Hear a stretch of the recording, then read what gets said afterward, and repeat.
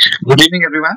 So, we're going to continue our lecture series every week. This Saturday, we'll tackle retinoids. Now, I have got a lot of suggestions regarding retinoids. A lot of a lot of viewers will wanted they wanted to know a bit more about retinoids, and I think the reason is that it's the one of the most common classes of drugs that we come across in our daily private practice. So I wanted to cover retinoids in a single video, but then I realized that they are complicated and we need to know a bit more about each and every retinoids. For example, I wanted to discuss tretinoin separately, isotretinoin separately, acitretin separately, and then I realized that there is a lot of overlap in between each and individual retinoids as far as their mechanism of action, their side effects are concerned.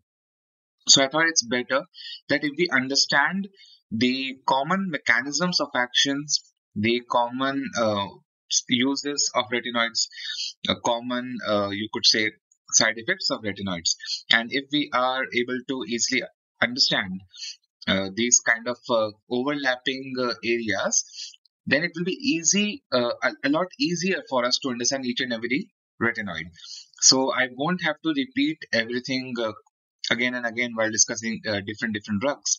So I thought I'll start our series on retinoids by discussing the common aspects as the first video, as introduction to retinoids in dermatology, and then we'll go forward each and every week discussing one retinoid in detail and understanding this very powerful class of molecules in a much better way, so that we know how, when and where to use them, when to expect side effects and everything else, and what exactly are the areas where we use retinoids. We commonly use retinoids for acne and psoriasis. These two are the major indications, but we also use it in PRP. We also use it in uh, squamous cell carcinomas, BCCs prevention. So we'll try to cover everything uh, while uh, while discussing the common aspects of each retinoid, and then sequentially we'll move forward and discuss different retinoids separately and in detail. So without further ado, we'll start the discussion on introduction to retinoids in dermatology.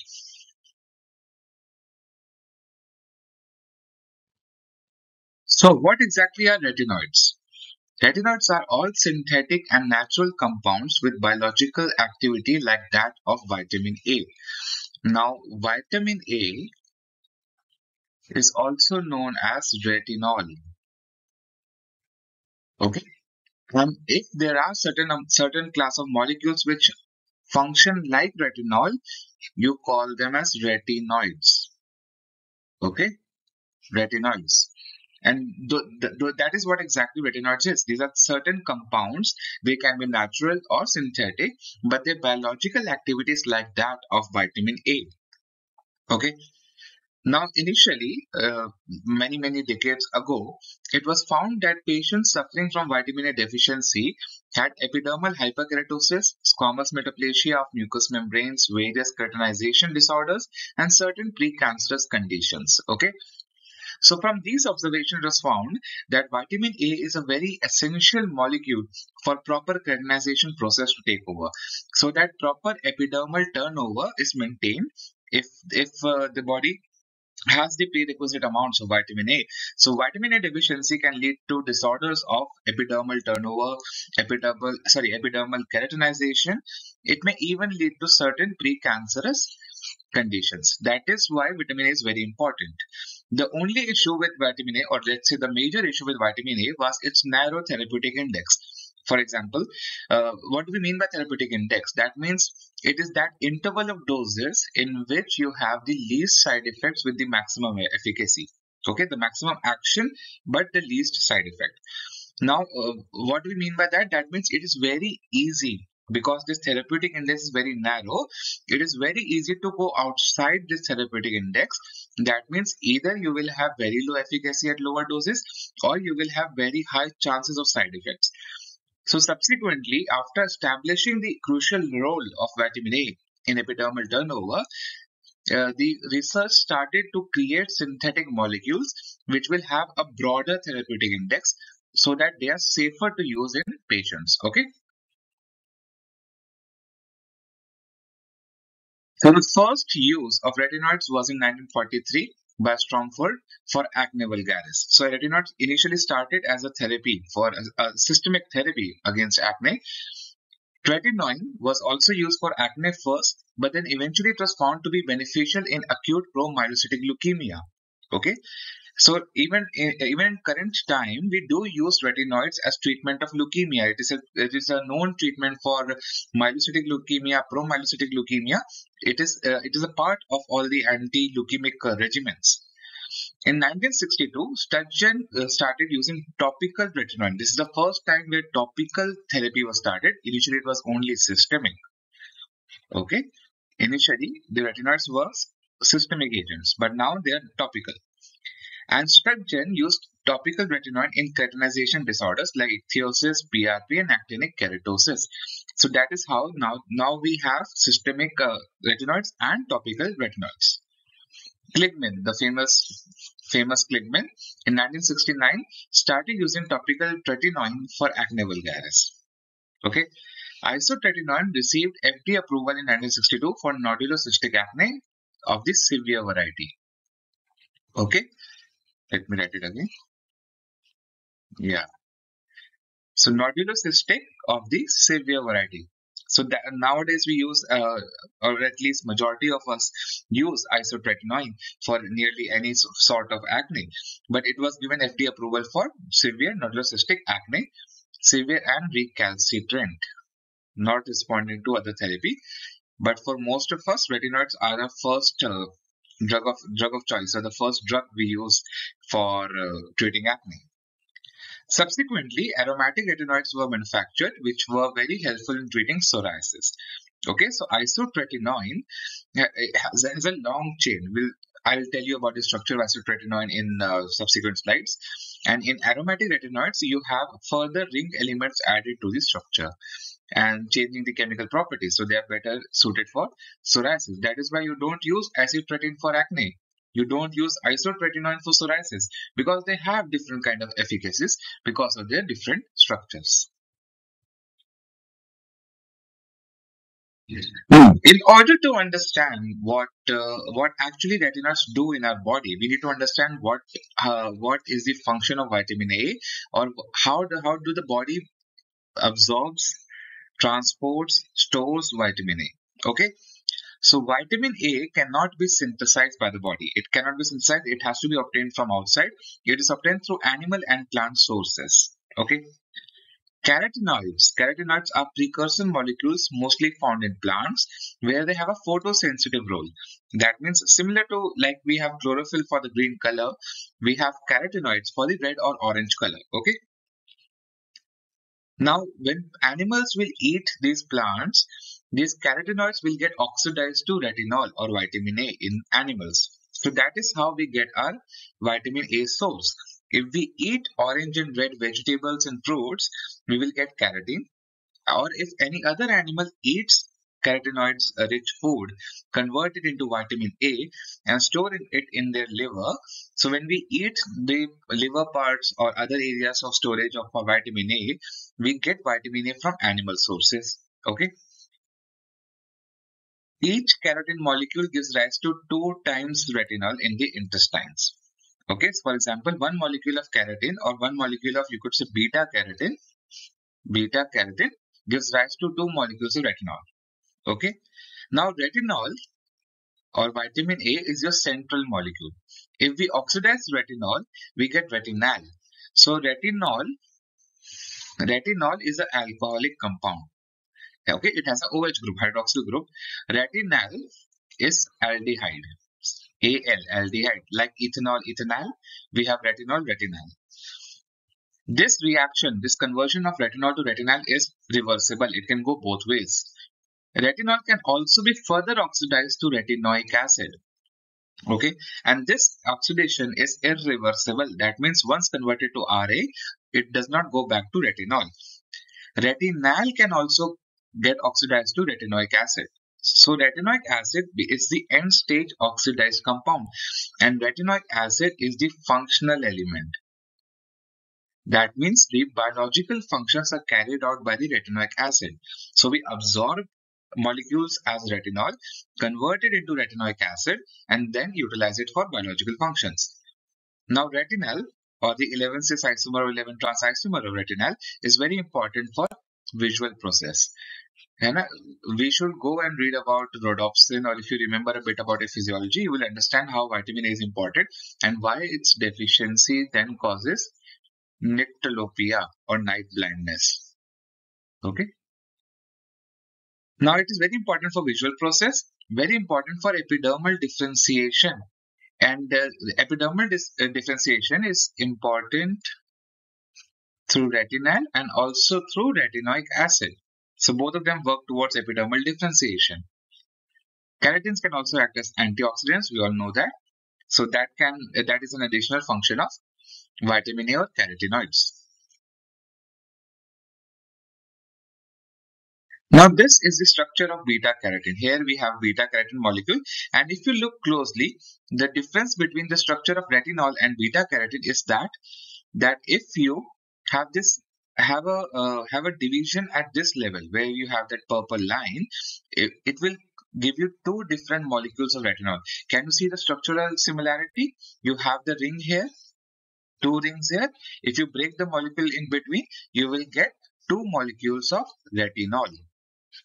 So that's what we meant when we said that one keratin gives rise to two molecules of retinol. Okay, now pharmacology. The bioavailability of retinoids are increased with food and fatty meal. Why? Because vitamin A is a fat soluble vitamin. Okay, fat soluble vitamin. Other vitamins include A, D, E, K, EDIC. So vitamin A, vitamin D, vitamin E, vitamin K are fat soluble. So they are better absorbed while they are better absorbed when we eat them with a fatty meal. Although it is not technically recommended, we don't want to increase the cholesterol levels of the patient. So it's better that you ask them to take it with meal, take it with food. Now, when we ingest vitamin A or retinoids, they are absorbed by enterocytes. Enterocytes are your cells of the intestinal villi. Okay. In the intestinal villi, we have CRBP or cytosolic retinol binding protein 2 in small intestine. And through these receptors, or you could say through this action of enterocytes, we absorb vitamin A mixed in a chylomicron. Now, what is chylomicron? It's a bilipid structure, and this chylomicron has lipid inside. Okay, this is lipid. And vitamin A is fat soluble, so it will also be inside. Vitamin A will be inside, and this hole is chylomicron, and this chylomicron is absorbed via enterocyte, and when it goes inside enterocyte, the CRBP2 is responsible for attaching itself to retinoids and securing it. Okay. Now, after securing it inside the enterocytes, the molecule is transferred to the serum, and in this serum, by the action of transthyretin and retinol binding proteins, it is transported from intestine to liver, where it is stored. And the storage takes place by using CRBP1. This is 1. Okay, so cytosolic retinol binding protein 1. And here in liver is where most of the vitamin A of the body is stored. That organ acts as a store of vitamin A. That is why cod liver fish oil is very rich in vitamin A, because that is where vitamin A is stored. Other storage areas are from adipose storage, for example in fat, where we know that tretinoate is 50 times more soluble than acitretin, and this point is very important when we'll discuss why a person should not take alcohol while taking acitretin. It's a very interesting and important point. We'll touch very briefly in this video. We'll touch it in detail while discussing acitretin. Some amount of retinoids do get secreted in breast milk, but roughly about less than 20%. And infants might have 1.5 times the maternal doses because of accumulation in the infants. That is why lactation is prohibited. So it is not to be given in pregnancy and lactation. Retinoids are not given during that time. So how do we classify retinoids? We know that there are three classes of retinoids, one, two, three, but technically now there are four classes of retinoids. Okay, so the first class has a polyene and a polar end manipulation. What do we mean by that? Remember that retinol has a ring at one end and then a polyene at the other end. Polyenes means a long chain with multiple double bonds. This chain is known as ene. This is the same concept as amphotericin B, if you remember that video. So if there is, and this is the polar end here, this is the polar end, okay? So if there's any manipulation of the chain or of the polar end, you have the class 1 retinoids, which includes tretinoin, which is a trans retinoic acid. So T for tretinoin, T for trans retinoic acid.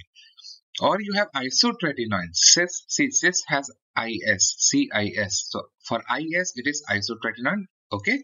So cis retinoic acid is isotretinoin. All trans retinoic acid is tretinoin. Okay. This is the first class of retinoids. The second class is known as monoaromatic. That means vitamin A ring are replaced by other ring system.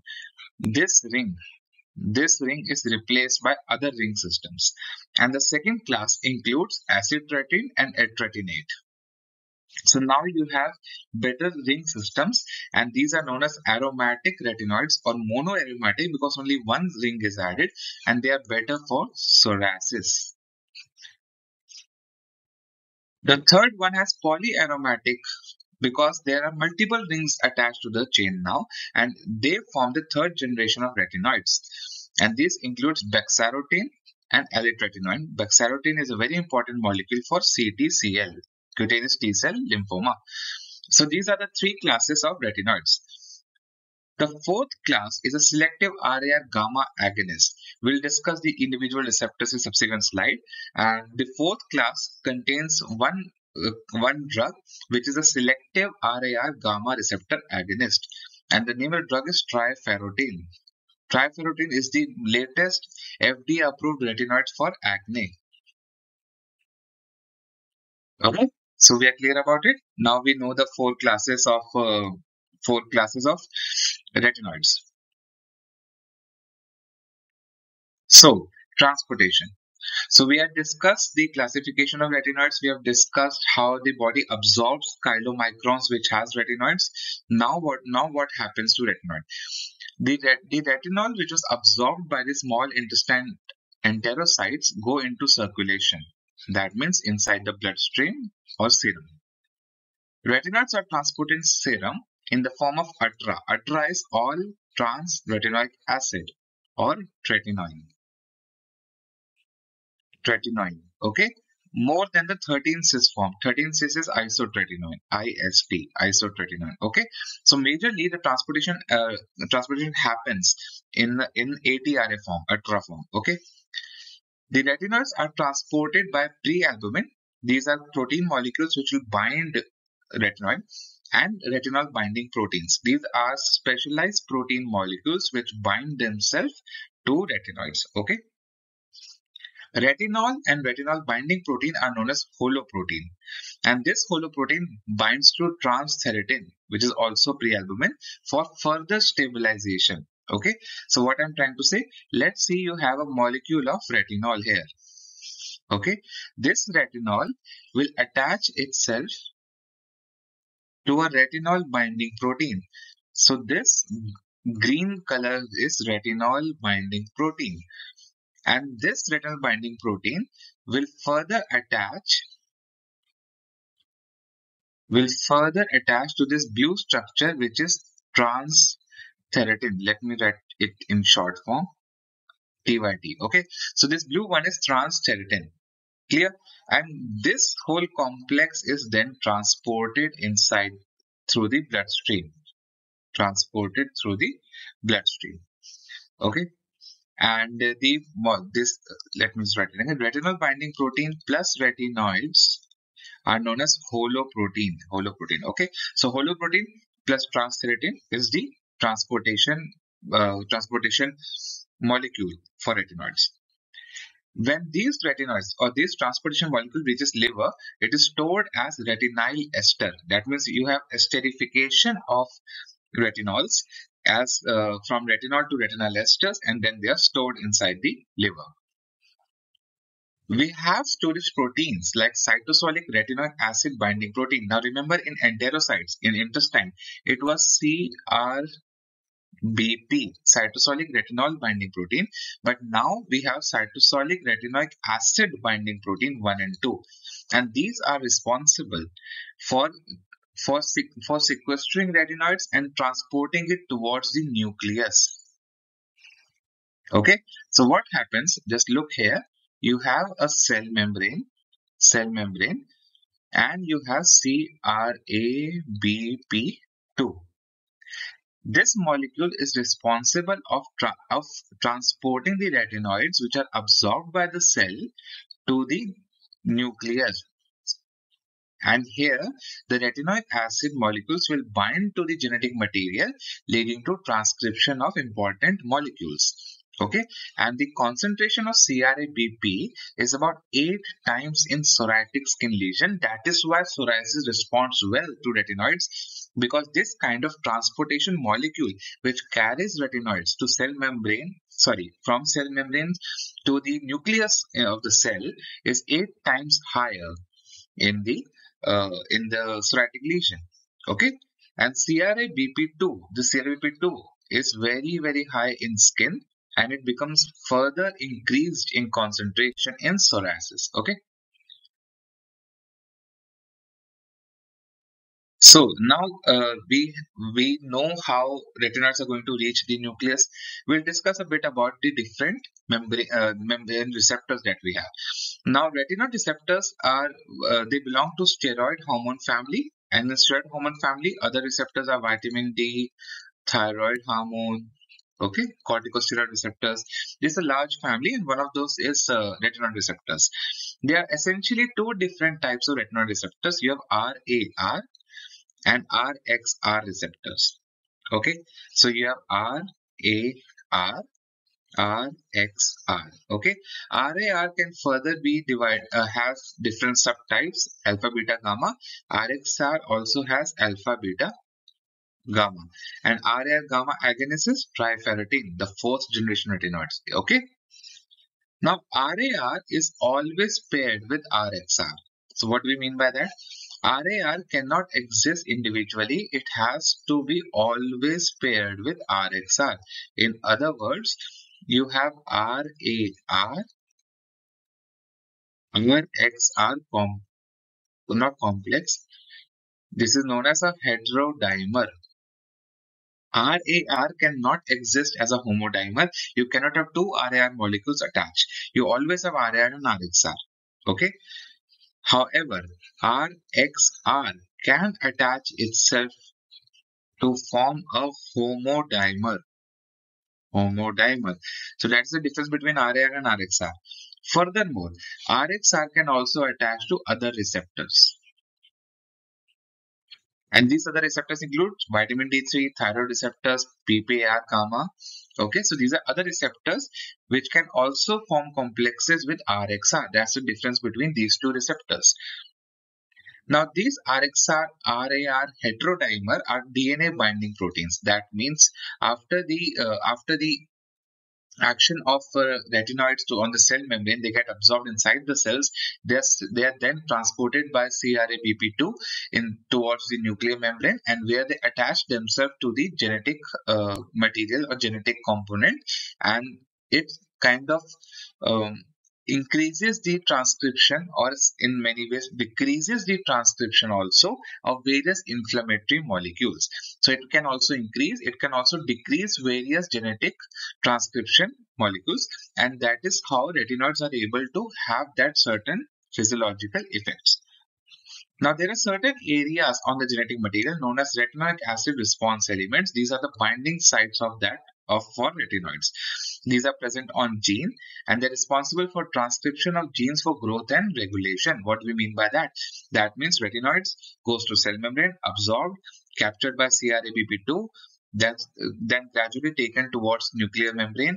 Inside the nucleus, they attach itself on the RARE areas of gene, and after attaching on those areas, they lead to promotion of transcription of some genetic material to form certain proteins which are responsible for growth and regulation. RAR, RXR receptor complex are also known, retinoic acid and RAR receptor complex are also known to antagonize other proteins. For example, activating protein 1, this is responsible for apoptosis. So retinoic acid along with their receptors can cause apoptosis also. They can also prevent apoptosis. Now how it is that all the cells which are not dividing properly, retinoids will lead to apoptosis.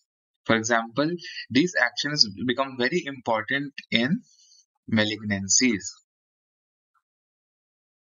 So when you have altered dividing cells, for example in CTCL, you use retinoids and that's how they help. Okay, but if you want the normalization of epidermal turnover, like in psoriasis, you need to decrease the proliferation of inflammatory cells while increasing the keratinocyte proliferation, and these are those keratinocytes which are normal, they are not psoriatic keratinocytes, so that eventually the skin normalizes. Okay.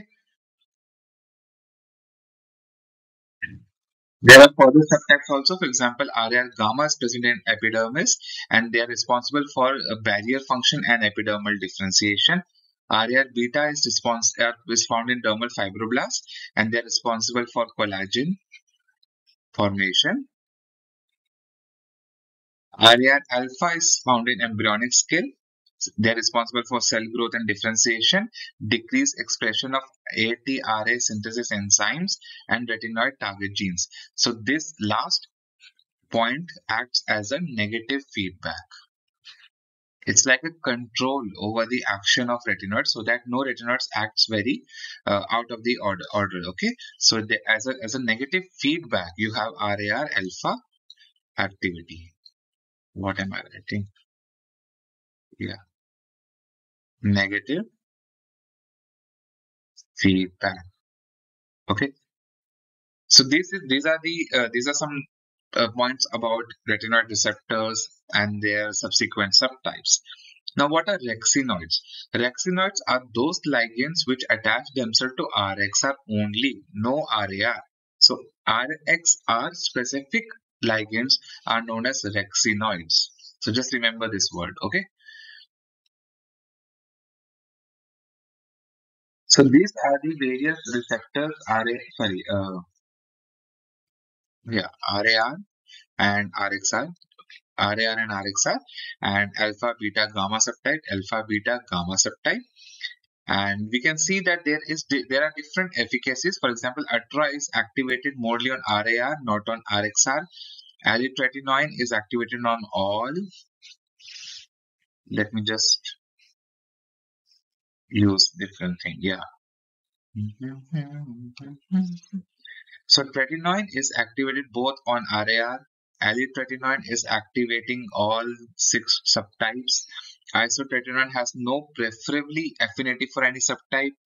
Same as acitretin. Bexarotene has more RXR activity.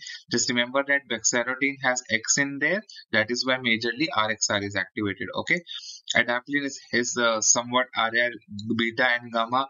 Tazarotene is also beta and gamma. So these are the different subtypes, not subtypes, but affinity for different subtypes of retinoic acid.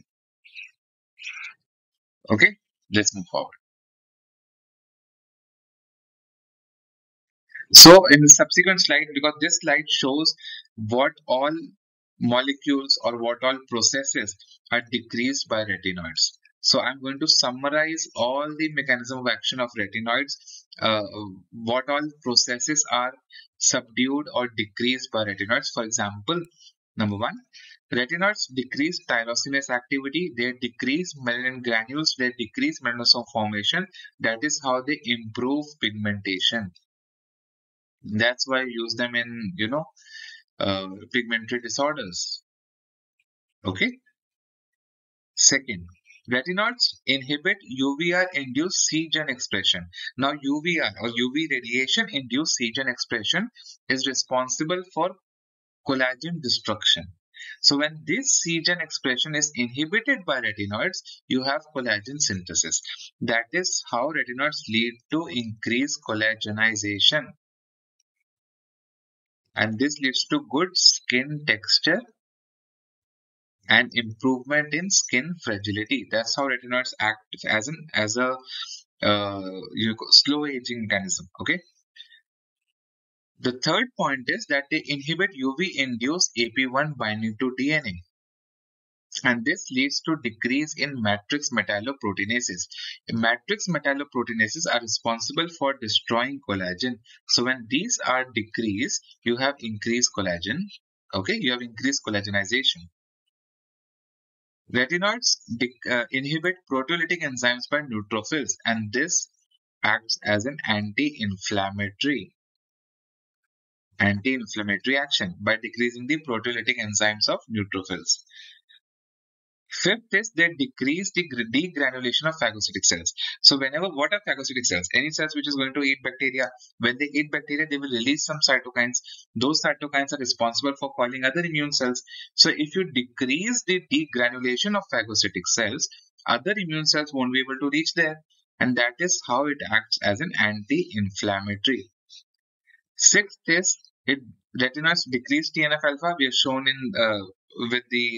that graph to you.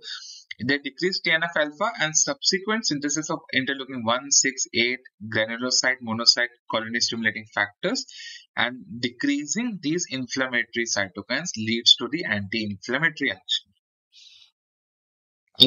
Other inflammatory molecules like CCN1, interleukin beta, interferon gamma, interleukin 1 beta, interferon gamma, leukotriene B4, all of these are decreased by retinoids, further adding to the anti-inflammatory action. So here we are discussing about how retinoids improve pigmentation, improve collagenization, and act as anti-inflammatory molecules. Let me summarize. One is they decrease tyrosinase activity, decrease melanin, decrease melanosomes. They inhibit UV-induced damage to pro-collagen, so you have more collagen. Okay, increased collagen.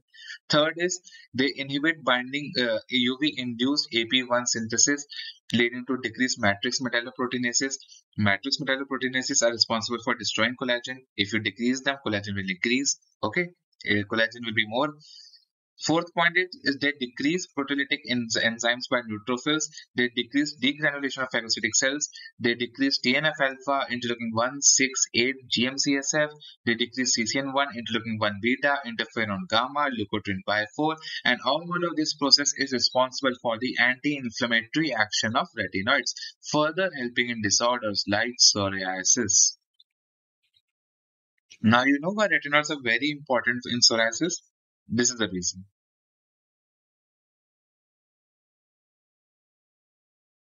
So in the last slide, we studied about what all processes are decreased by retinoids. Now we'll study about what all processes are increased by retinoids. They increase the epidermal cell turnover, which leads to increased shedding of melanin-laden keratinocytes. And there is improvement in pigmentation. That's how retinoids improve pigmentation. Retinoids can increase prolidase and MRC2 activity, which leads to collagen internalization and recycling. That means all the collagen which has been destroyed can be taken back inside, formulated, and used again. So this is how there's increased collagenization. Okay. Third is increased production of TIMP, fibrillin, other dermal molecules, other dermal proteins, collagen, and this is also leading to increased collagenization. Fourth, retinoids increase CD44 hyaluronate polymerizing enzymes, and these are also responsible for epidermal and dermal intercellular mucin, and this is how they help in aging. Because dermis now has good amount of mucin, filaggrin, involucrin, loricrin. These are very important molecules in the process of keratinization. And that is why if retinoids are used in a very low dose, very, very low dose for a longer time, the skin appears to be healthy. The aging process is slowed down because of retinoids. Okay. So these are important molecules in keratinization. Fifth is retinoids increase cutaneous blood flow, they modulate angiogenesis, they increase dermal fibroblasts. These are all processes which improve aging. Okay, there's no such thing as anti-aging mechanism, but slowing of aging can be there.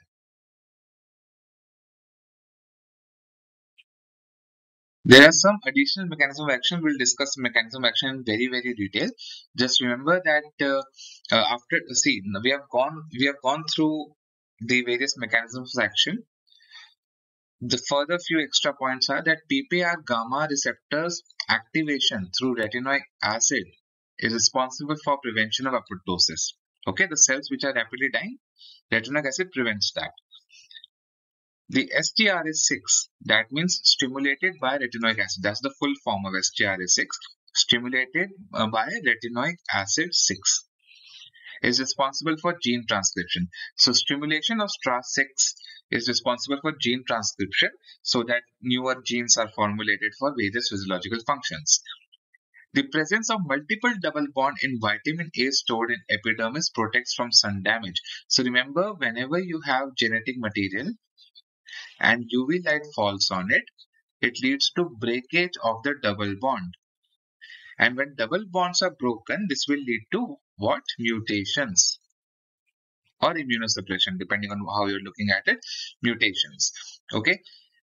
What happens if you have higher stores of vitamin A in the skin cells? Vitamin A has a lot of double bonds. Remember the structure? You have a ring structure and a polyene chain, and polyene has multiple double bonds. What happens is that these double bonds will take energy from UV light and break instead of breaking the genetic material. So they act as a shield and protects us from sun damage. That is the mechanism of action of prevention of UV induced damage by using vitamin A.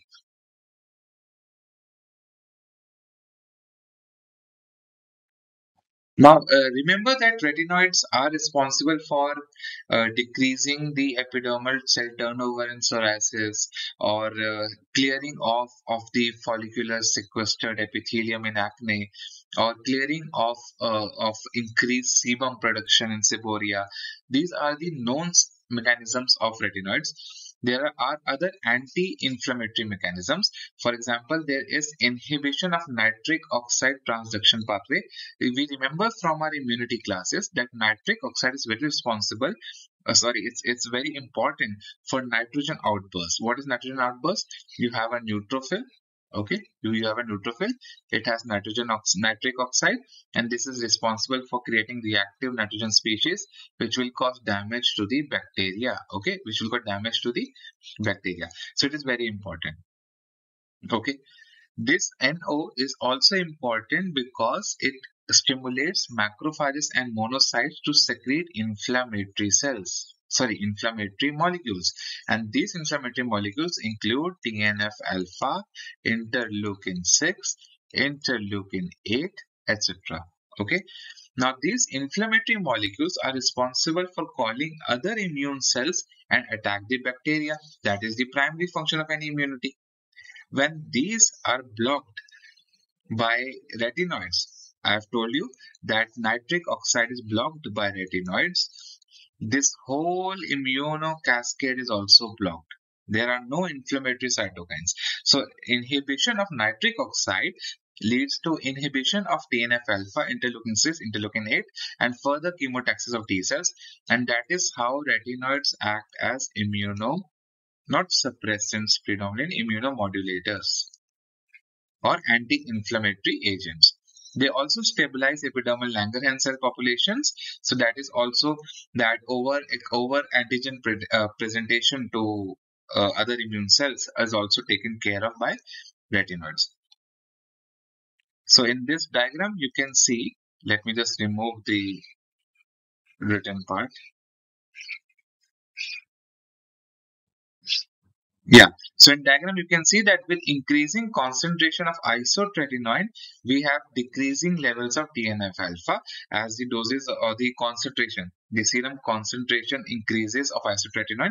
You have decreasing TNF alpha, and that is how they act as anti-inflammatory.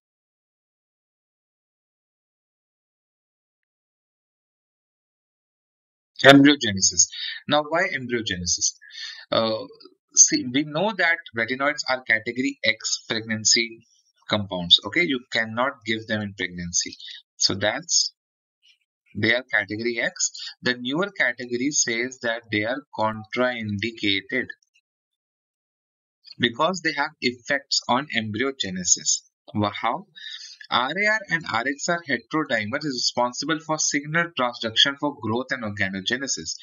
Okay, so what happens when these heterodimer are overstimulated by ingestion of retinoids? If you ingest a lot of retinoids during pregnancy or even a little bit of retinoids during pregnancy, there is increased stimulation of RAR and RXR heterodimer leading to abnormal signals for growth.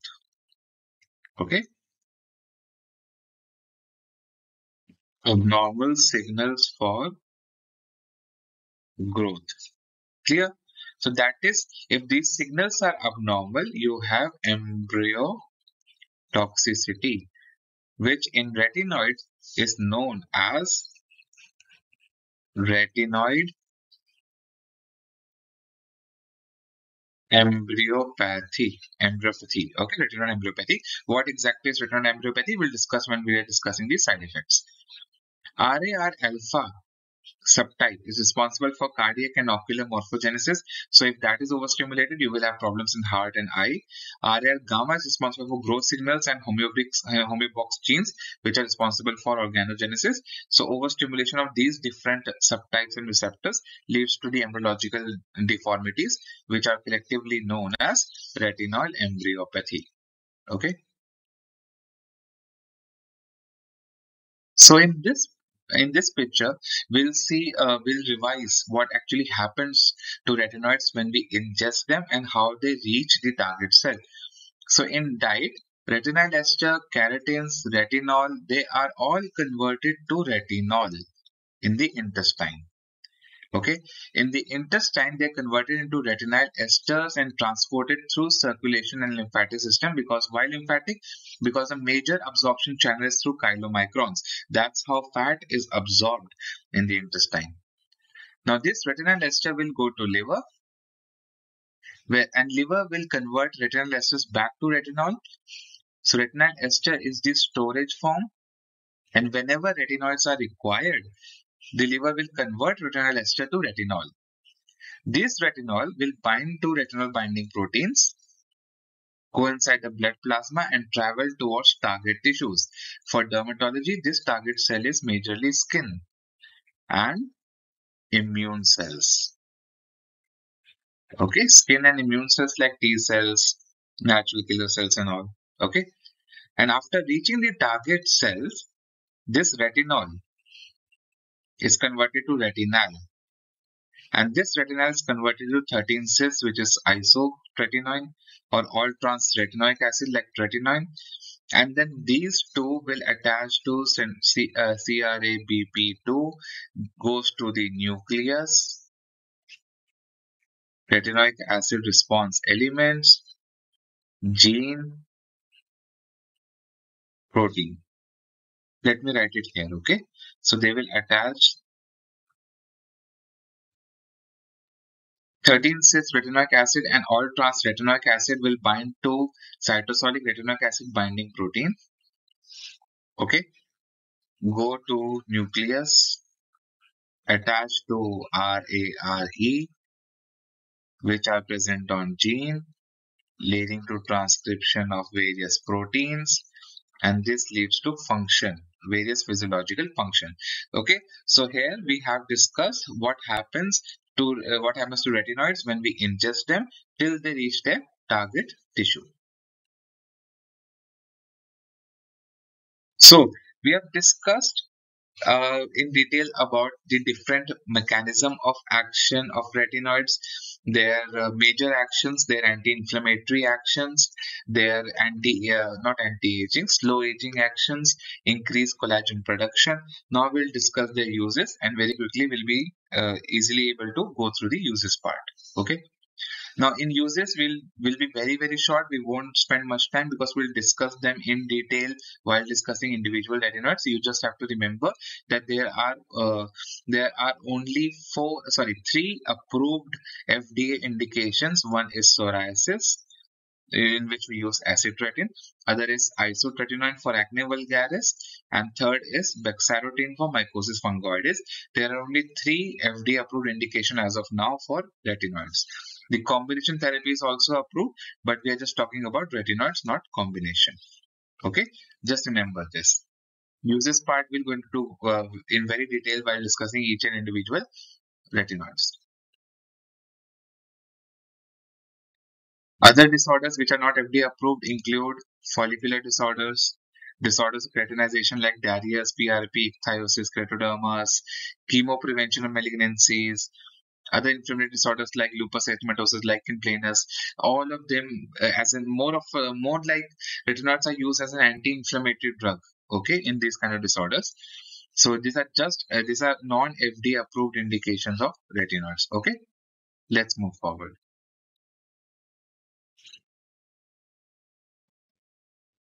So, very quickly, we'll go through in each and individual uses of psoriasis. We'll discuss them in detail while we are discussing individual retinoids. For example, since for psoriasis, acitretin is preferred. Okay, acitretin has shown to be very, very beneficial in psoriasis when used in higher doses, like 50 to 75 milligram a day. Response starts in 4 to 6 weeks, but complete response might take 3 to 4 months to happen. And it has been said that acitretin decreases the intensity of psoriasis, but the body surface area remains somewhat same. Okay, so it might take weeks to months for proper clinical benefit to occur. It is found to be better than methotrexate and cyclosporin, and taper up doses are better. That means you gradually increase the doses, let it maintain in a plateau phase while the response is happening, and then taper down and maintain on a very low dose. Other thing is known as Repuva. Repuva is nothing but retinoids plus Puva, or Sorlin plus UVA therapy. Okay, so retinoids plus Puva is Repuva. In Repuva, you have to start retinoids 2 weeks before Puva to prevent photochemirization. Okay, for example, in psoriasis, you want to prevent commonerization due to sunlight, so you start retinoids first, and then after 2 weeks, you start Sorlin and Puva. Okay. And what is the advantage? Lower doses of retinoids are required because you're using two different modalities to treat psoriasis. Lower exposure to UV light, UV rays, because you're using two different processes to treat psoriasis. So there is less photo damage. So low dose of retinoids, less side effects. Low UV radiation, less photo damage. Clear? That is the benefit of Repuva. We'll discuss Repuva in detail while discussing acitretin. Third is sequential therapy, in which you use a fast-acting drug like cyclosporin, gets good response in psoriasis, and then maintain on retinoids for a longer duration, low-dose retinoids for longer duration. Retinoids are not immunosuppressive, so they become ideal agents to be used with biologicals. That is why a lot of study has been done for combining acitretin with etanercept and other biologicals. It has been done. Good RCTs are there. So they are very ideal to combine with biologicals because they are not immunosuppressives. In acne, isotretinoin is the only FDA approved drug for severe recalcitrant nodular acne, and the doses that we use is roughly about zero point 0.1 to zero point 0.5 mg per kg for a longer duration. Remember that there are higher relapse rate with lower doses. That is why doses of 2 mg per kg once a day for 4 months has also been advocated, but it's quite very high in my personal opinion. It's better to use a lower dose for a longer time. The cumulative dose. Now this we are talking about cumulative dose. That means total dose. Cumulative dose. Cumulative dose says that in a certain amount of time while you're giving isotretinoin, it is recommended not to exceed 120 milligram per kg. This is the maximum limit. Okay. But it has been found that if the upper doses are used, higher doses are used, you have less relapses. So patients with 220 milligram per kg had lesser relapses, but it is always recommended to use a lower threshold of 120 milligram per kg. Acitretin is a very good drug in acne. About 70% of patients have good amount of success with acne. And initially, there are exacerbations with isotretinoin. It's very common to see exacerbations with isotretinoin, but eventually the patients do have a good outcome. So they require a proper hand holding and proper counseling in the initial stages of relapse, initial stages of exacerbation. In CTCL, mycosis fungoides or Sezary syndrome, the approved drug is bexarotene.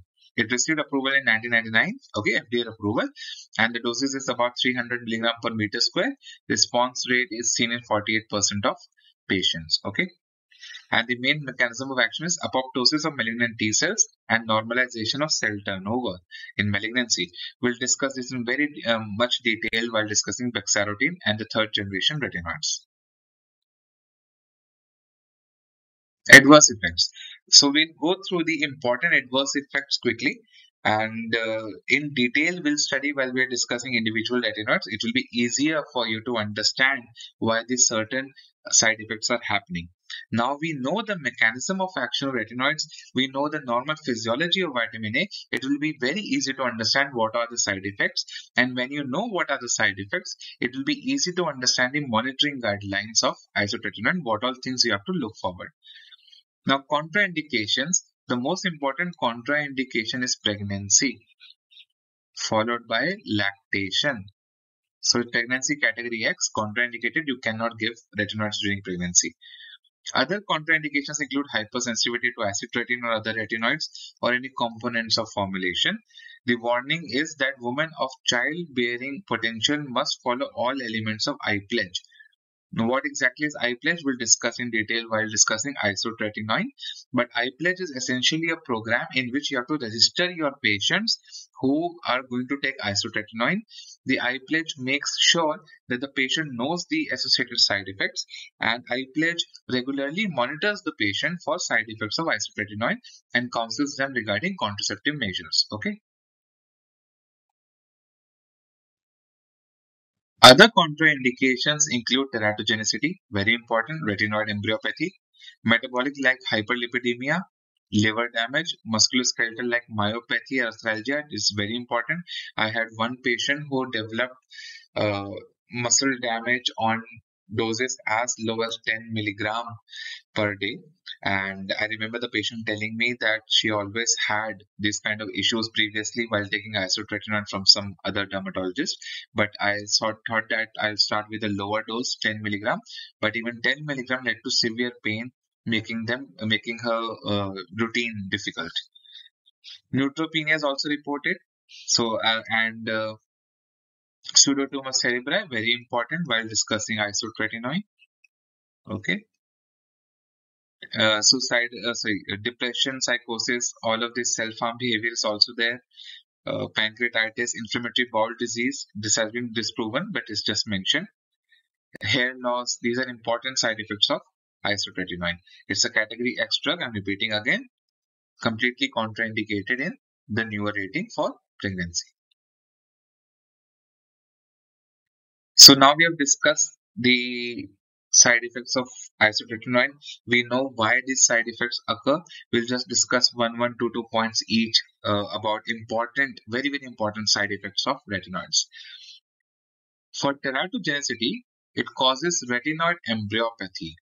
These are defects in cranium and face, CVS defects, thymic abnormalities, CNS malformations.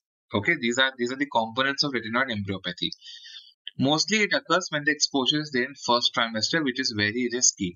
Why it is risky? For example, if a person finds out that they are pregnant while they were on isotretinoin, they will of course be in their first trimester, isn't it? First trimester. Okay.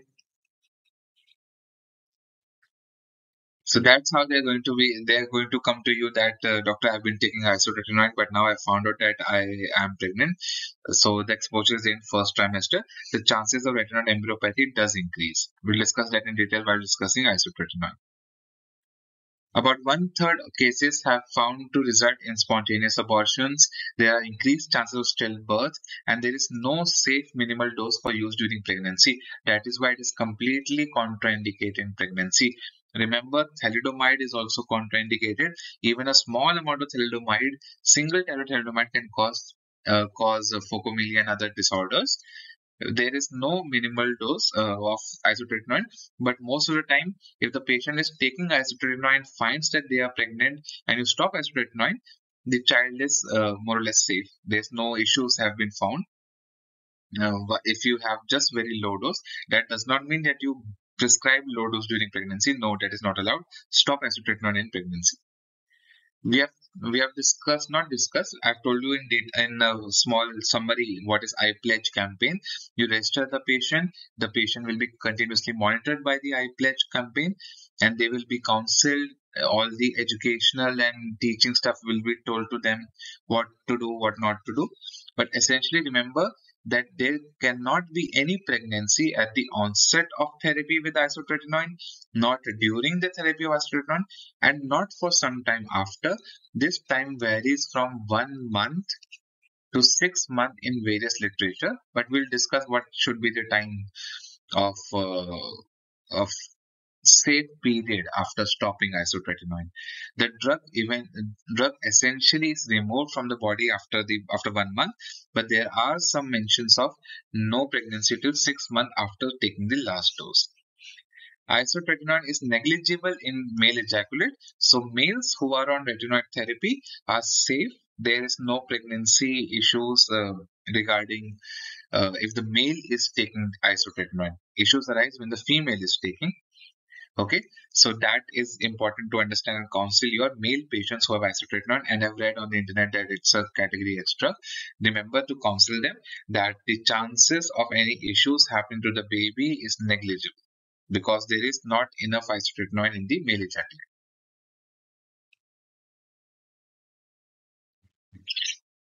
Lipidemia or hyperlipidemia is most common lab abnormality for with retinoids. It's reversible. You stop retinoids, and in about 1 to 1.5 months, the lipid levels start to normalize. Lipidemia is most severe with bexarotene. Okay, about 80% increase in triglyceride and cholesterol. That means 80% of patients will have increased triglycerides and cholesterol. Okay, other retinoids like isotretinoid, etretinate, acitretin, they increase in triglyceride in seen in about 50% of patients, cholesterol about 30% of patients. You have increased blood lipids. An important point to understand is we cannot combine gemfibrozil, which is a lipid lowering agent, with bexarotene. Why? Because gemfibrozil is a CYP enzyme inhibitor, and CYP enzyme inhibitor is responsible for metabolism of bexarotene. So if this enzyme is inhibited by gemfibrozil, bexarotene will not be metabolized. It will increase in concentration, leading to further increased lipids. Okay, so you have a patient which has increased lipids, you and on bexarotene, you cannot use gemfibrozil. It's better to use statins. So the advice to be given is lifestyle modification in the earlier milder stages, with or without statins and other lipid lowering agents. That's how the advice is given. If the triglyceride levels exceed 500 milligram per deciliter, it's better to stop the drug. Okay, there's no point in going beyond 500 milligram per deciliter. This is intense hyperlipidemia. So let's just stop the drug and look for other therapeutic modalities. Now, depression is found to be reported more with isotretinoid. It's reversible when the doses are stopped. Other conditions like psychosis and rarely self-harm ideations have been reported with isotretinoid, but no direct link has been established in various literature. It's better that you take proper history, be vigilant, and consult a psychiatrist if that is required. Keep on asking questions about mood uh, when discussing isotretinoin with your patients on subsequent follow-up visit. Remember that acne itself is a risk factor. What do you mean by that? That psychological issues can arise because of intense severe acne. And if you give isotretinoin, the acne will improve and the patient's mood will also improve. So remember that acne itself is a factor which can confound your finding of psychological issues with isotretinoin. So in that cases, when the clinician thinks that the psychological issues are because of acne, it's better to give isotretinoin. Okay, but be vigilant. Keep talking to your patient. Consult a psychiatrist if you think that that is causing issues to the patient. There's no shame in discussing cases with other departments. Okay, known effect. Now, chronic vitamin A toxicity causes diffuse interstitial skeletal hyperostosis or DISH. It's a very important side effect of retinoids. Other issues like premature epiphyseal closures or lower bone mineral density have been reported. However, lower bone mineral density or osteoporosis, the good link has not been established, but literature does mention that as a bone side effect of retinoids. This side effect is duration and dose related. For example, high dose systemic retinoids, if given for long periods of time, do impart a risk of hyperostosis or DISH. If this happens on certain areas, like in posterior longitudinal ligament, it can lead to spinal cord compression with neurological deficits. So remember what all areas are affected by DISH.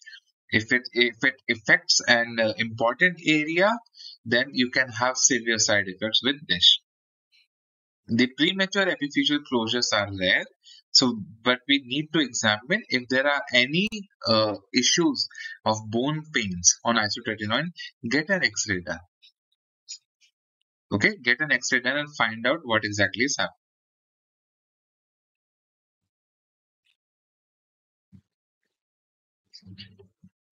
The ocular side effects include blepharoconjunctivitis, majorly because of decreased meibomian gland oil secretion, and this leads to dry eyes. So you need to tell your patients that the eyes might feel dry, or give them artificial tears for management of dry eyes. Corneal opacities can be there, but these are incidental findings. They do not impact the vision. Decreased night vision have been reported by isotretinoin, which is kind of counterintuitive because night vision is impacted by vitamin A deficiency. But if you're giving retinoids, it can also be a side effect of vitamin A retinoids. Okay, bacterial conjunctivitis is very common and has been reported with isotretinoin. More or less, the eye side effects, apart from dry eyes, is very uncommon.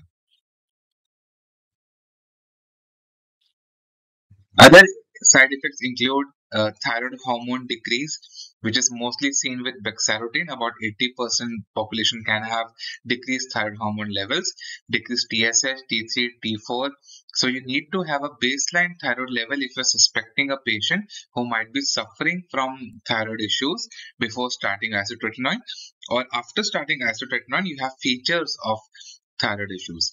So decrease of TSH, T3, T4 is a feature of central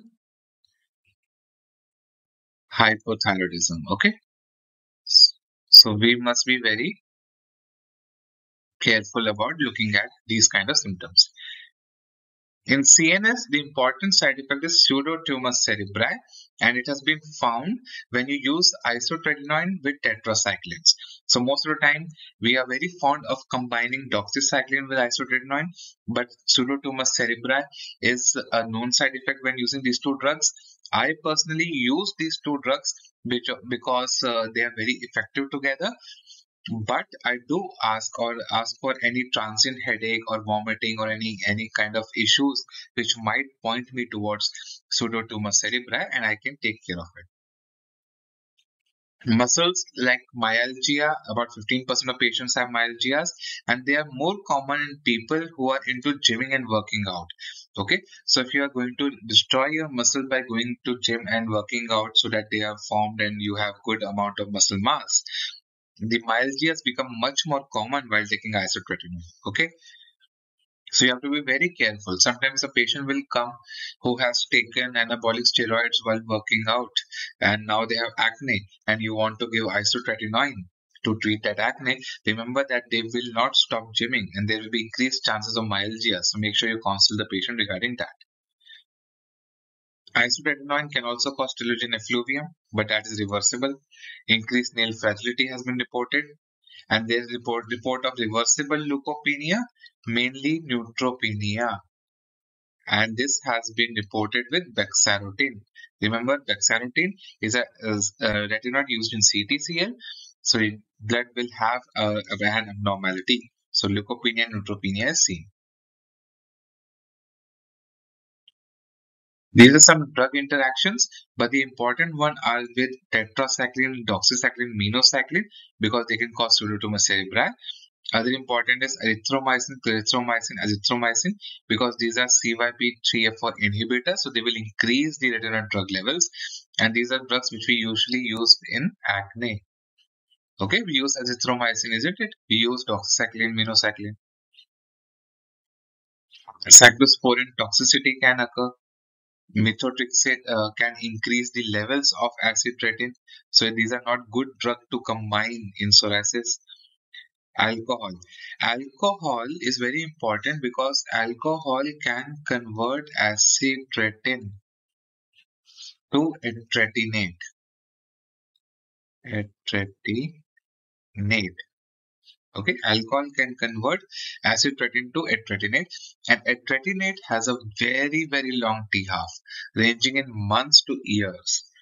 And if you are using a molecule which is teratogenic in nature, you want to use a molecule which has very low half-life so that it gets quickly excreted from the body. So what happens if you start a patient on acitretin and they take alcohol? Chances of acitretin to convert into etretinate is there, and if it gets etretinate, it will get stored inside the fatty tissues, and the half-life will range in months and years, and the person cannot get pregnant during that time, or there will be a risk of teratogenicity. That is very important. That is why you have to say no to alcohol if the patient is female and not acitretin. Okay, males are somewhat safer because there's negligible retinoids in ejaculate. So these are some lower risk drug interactions with rifampin, rifabutin, rifapentin. Remember, rifampicin is notorious as a CYP3A4 inducer. Okay. So monitoring. Monitoring is not that difficult to understand if you know the adverse effects and the mechanism of action of retinoids. Okay. You have to take a careful history and examination, identify any risk of specific toxicities, and document of the medication what your patient is currently on. Okay. Serum or urine pregnancy tests have to be done in women of childbearing age. When we'll discuss eye pledge, we'll discuss how frequently they have to be done and what to be done if the menstrual cycles are irregular. So how to take care of that. Okay. Otherwise, not specifically, special tests are baseline X-rays of wrist, ankles if there's any pain, ophthalmic examination if there's any issues of vision or cataract or retinopathy or excessive dry eye. Okay. Blood investigation includes CBC, LFT, lipid profiles, KFTs, and okay, just regular monitoring. Okay, at baseline before starting isotretinoin. But the most important is contraception. That is important. Two different methods. Two different. If you use barrier plus hormone, okay, or barrier plus IUCD, okay. That's how you're supposed to use two different modes of contraception while on isotretinoin. On follow-up, you do clinical evaluation monthly for the first 3 to 6 months, then every 3 months, where you assess the improvement, increase or decrease doses, physical examination, ask about mood disorders and everything.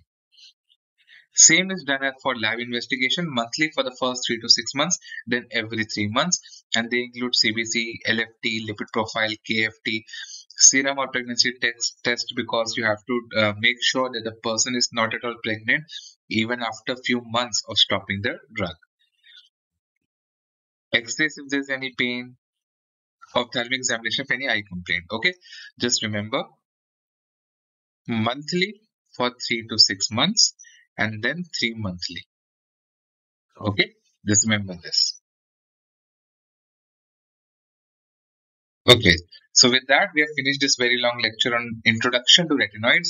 We have discussed the overlapping features of different retinoids. We have discussed the mechanism of action, structure, vitamin A, physiology of retinoids and vitamin A, uses of vitamin A in retinoids, just the basic concept, and adverse effects of retinoids. We'll discuss each of these uses and adverse effects while discussing each and individually retinoids. For example, acne will be discussed in a bit detail while discussing isotretinoin. Psoriasis will be discussed in acitretin or Ripuva. CTCL will be discussed in bexarotene. So these kind of I've decided to separate these things out in individual retinoids so that we can discuss in detail, so that everything is present in one place. And in 4 or 5 videos, we'll finish the whole discussion about retinoids, and you will need not worry about using retinoids in your patients. Personally, I don't use retinoids, systemic retinoids that much for acne. They are not my go-to drug. They are not my first choice drugs. But if the patient warrants a use of retinoids, I do give it, and I do use the doses of zero point 0.1 to zero point 0.2 mg per kg. They work very good, but they have their share of important side effects, and we need to know about them. They are very good drug, but they are risky also. So this is a good article on mechanism of action. This is a good article on transport. If you want to learn more about anti-cancer mechanism of action of retinoids, I have not covered that here. We'll cover them in bexarotene video.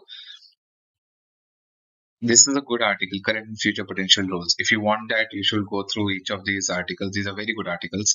Okay, and this is the chapter reference for Wolverton. But if you go through this video, in 1 hour, you'll be easily able to understand. And I will put different chapter markers in the description so that you can come back and revise if you want. So with that, we finish our discussion on introduction to retinoids. Remember that this is just an introduction. There will be subsequent videos of isotretinoin, tretinoin, acitretin, bexarotene, triferotene if the time permits, and if you want a separate discussion on 4th generation retinoids. So I won't take much time. Give me suggestions, any other doubts, any other important piece of information that I've left out you want to include, write them in the comment section. Till then, we have started our discussion on retinoids. I hope to continue it for a few more weeks, and then we can easily switch to some other discussion. Till then, adios, bye bye, and enjoy your weekend.